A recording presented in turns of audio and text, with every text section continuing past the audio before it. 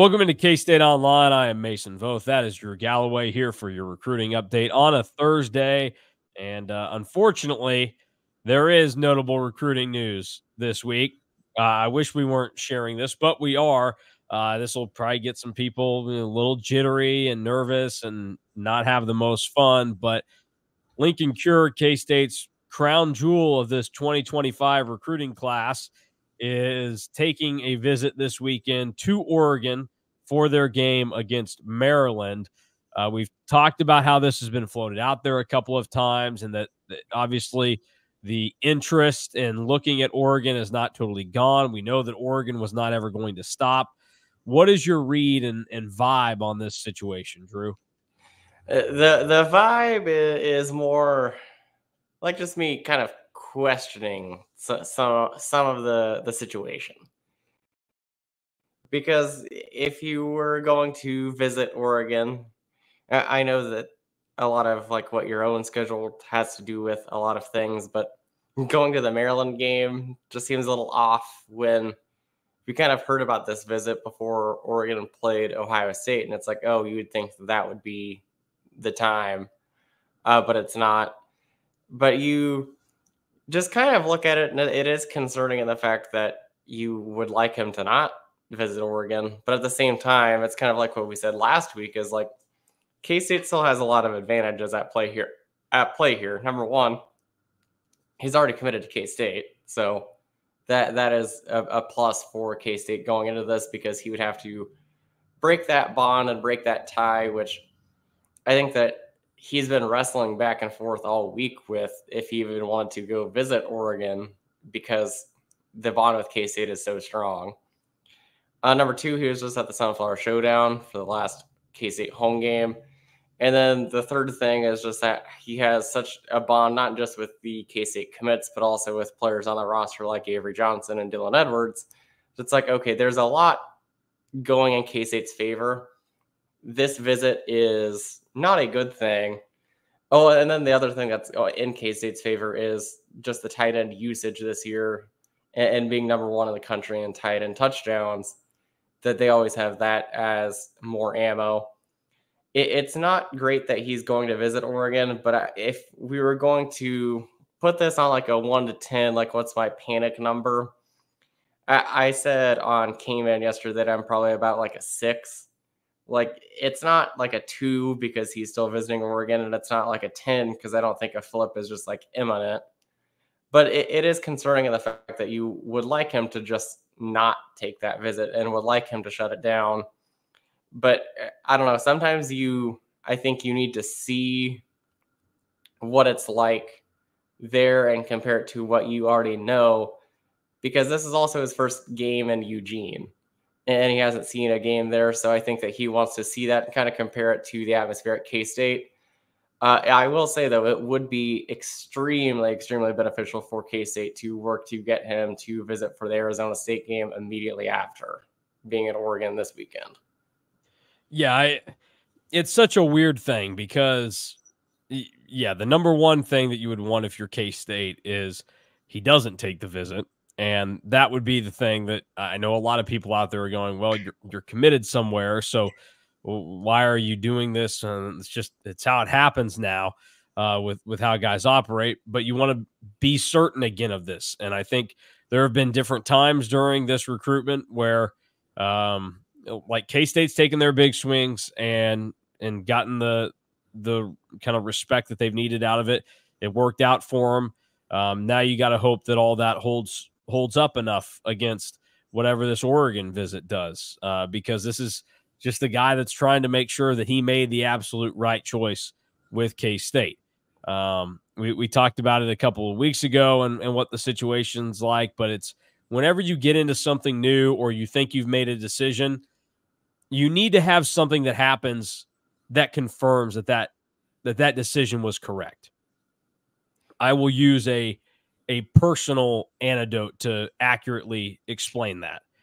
When I made the decision going on 2.5 years ago to leave radio and take the job at what used to be K-StateOnline over at Rivals and became EMA Online, I was pretty certain that I wanted to do that when the opportunity came up, because I thought, okay, there are a lot of circumstances here that provide a better situation for me and my family. I think I'm ready to be done, but I'm not 100% certain. Like, there is still that little weird thing to me that's just like, it's going to be weird. I don't know. Is this the right move? For a number of reasons. But when I went in to inform those that needed to be informed of my decision that I was going to be taking this job, um, there were things that were said that did not jive with who I was as a person and who I wanted to be affiliated with. And I walked out of there, and all of a sudden, all the stress and second guessing about the decision I made had gone out the window.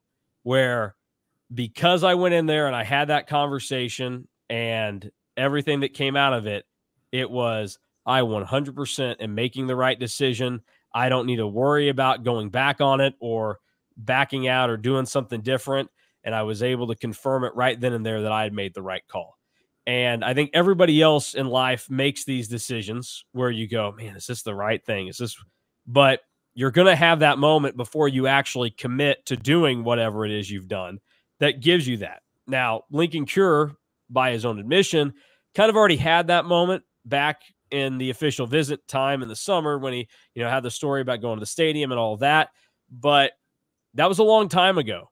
And as we've talked about, when you're a kid that is basically ranging from Lincoln's age to being, 17, 18 years old, to it probably tops out right around where we sit, Drew. If you're about 17 to 25, 26 years old, Oregon football holds a really special place in your life because of the wild time that those uniforms and Chip Kelly and everything about Oregon was. Like, I would say a majority of people my age, when we were, middle school or late elementary school, outside of whatever school your parents went to, your favorite team was probably Oregon. Like, I was rooting for Oregon hard in that national championship game against Auburn.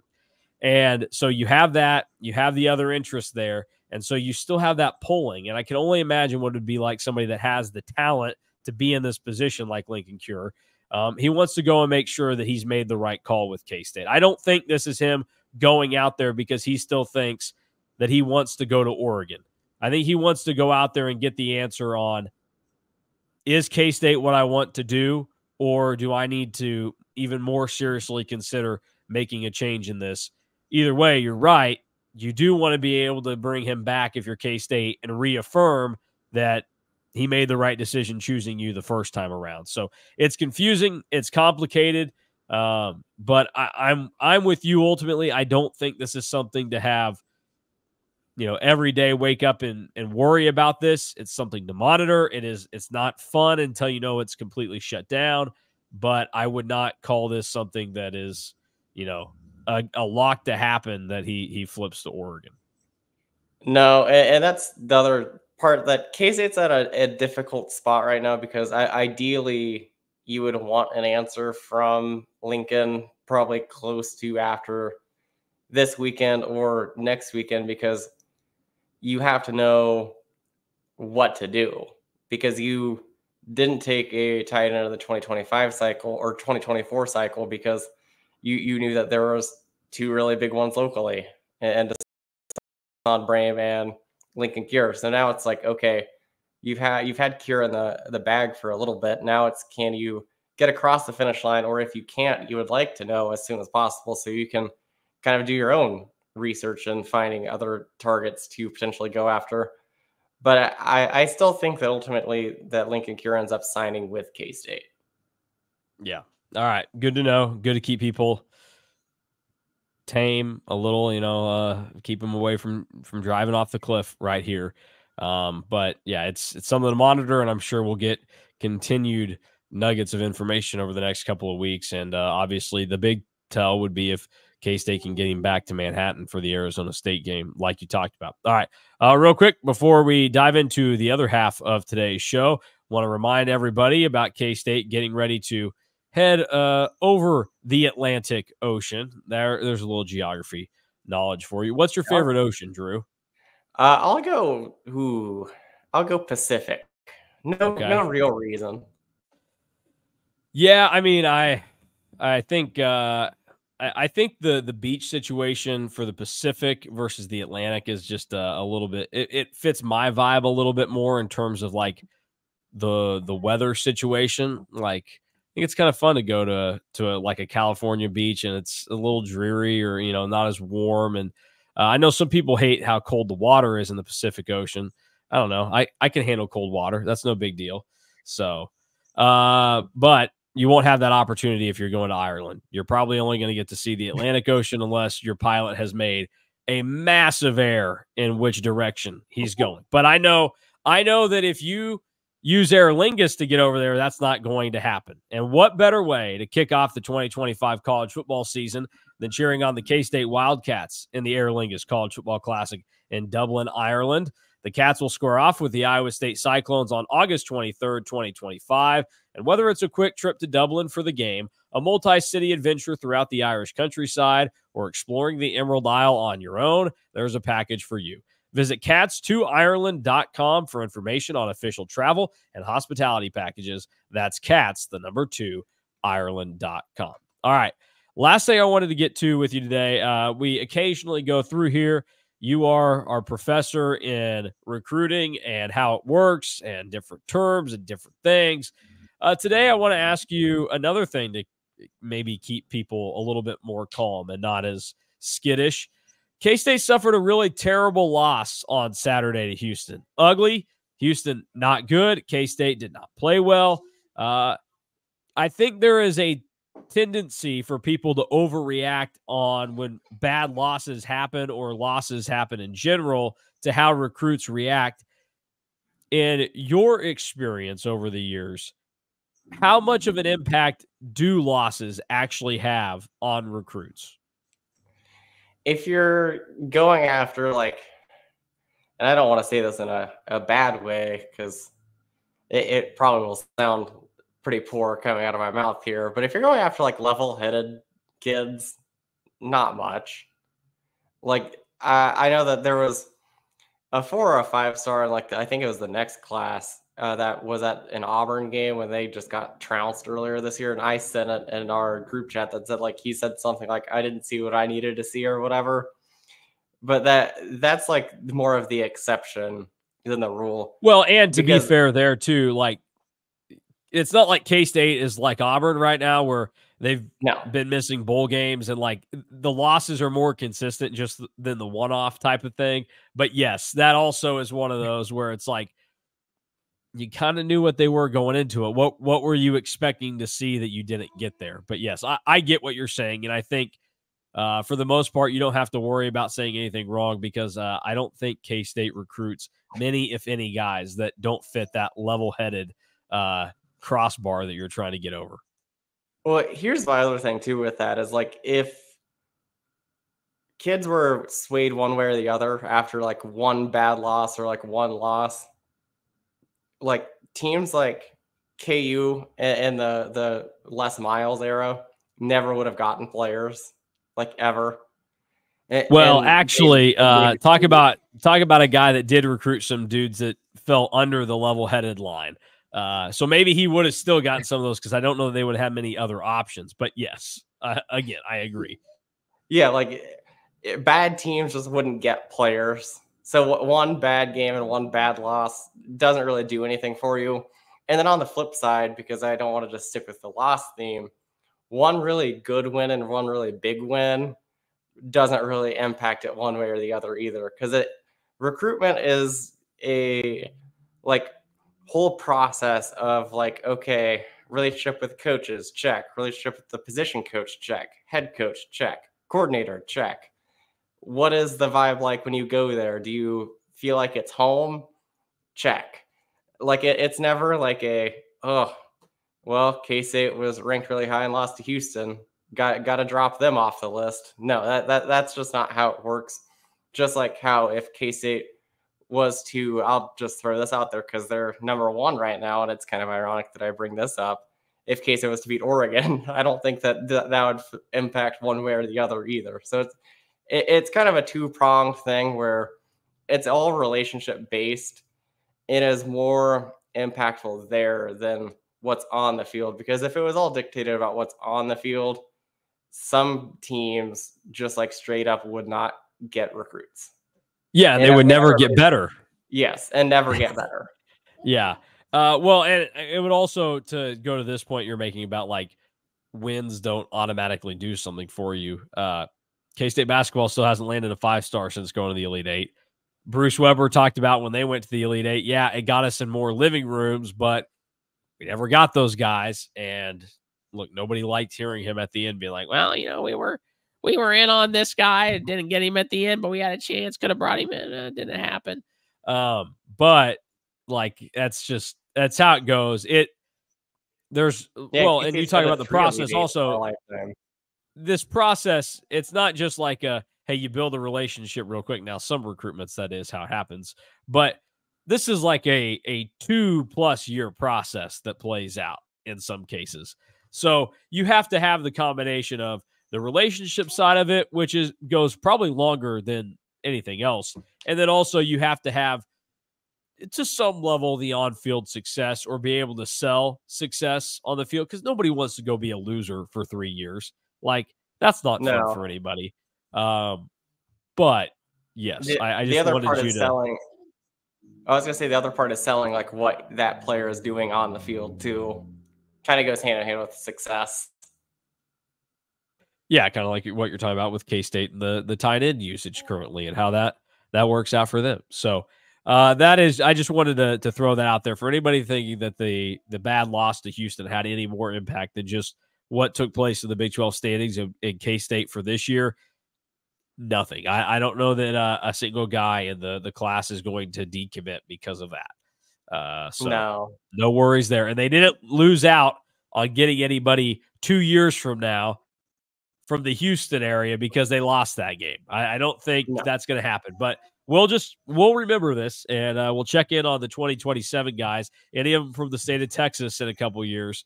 Let's make sure to ask them about what the impact of K-State losing to Houston in 2024 was for. I mean, I think that's a good idea. Just because here's the other thing too, is that what other people just don't really understand is a lot of high schoolers aren't like super dialed in on a college football Saturday on like who wins and loses every week. So that's another thing that you have to really take into account, that a bad loss or a really big win don't really impact it like as much unless you're playing for like a Big 12 championship, where they probably will be tuning in for that. But like if they were just like hopping around and on their like YouTube TV multi-view, a lot of high schoolers aren't like super dialed in. Well, how many commits right now do you think you could ask them and they could tell you exactly what K-State's record is, and they could tell you the 2 losses? Like, probably less than half, maybe slightly over half, just because they're so busy with their own stuff. And what we've talked about on some Saturdays is that some Saturdays, high schools are doing like their own film studies after their football game on Friday night. So they probably just saw the score real quick, but that's probably about all they saw of the game. Well, and just in my experience, you have a lot of the guys out there. These guys are so good at playing the sport that they don't do a whole lot of watching it in some regards. I mean, I would guess a lot of the guys that end up playing a couple years of college basketball did not watch a lot of college basketball growing up. Like, it's just maybe they follow along with the NBA, but I'm not even sure they're watching that. It's probably just social media and 2K that's helping them along. Because I think it would blow. Some people have an idea, but some people would be blown away by the amount of guys that they don't actually know the sport that they're playing.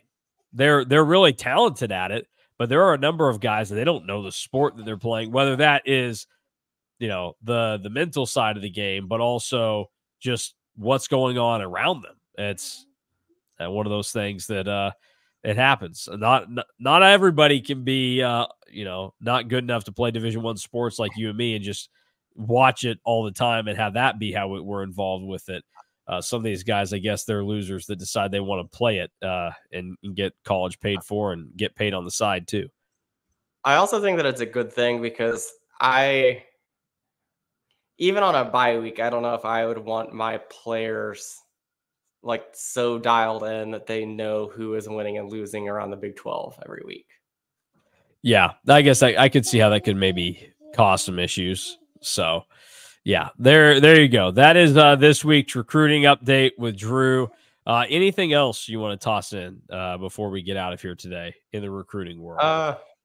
Nothing like super like interesting right now. Just that if you read some of the recruiting stories that are more like overarching, like Commit Watch, and there'll be a big board posted.